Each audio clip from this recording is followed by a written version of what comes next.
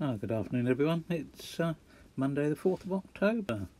This morning I replaced the battery pack in my Flying Scotsman, which had failed because I let it run down.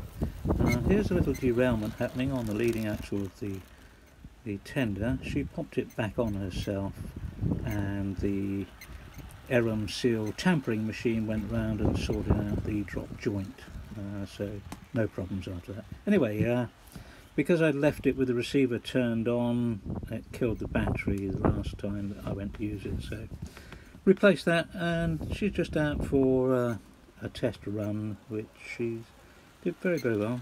A bit windy today, but she did 75 minutes. She would have done longer, but it looked like I was about to throw it down with the rain, so I abandoned that then.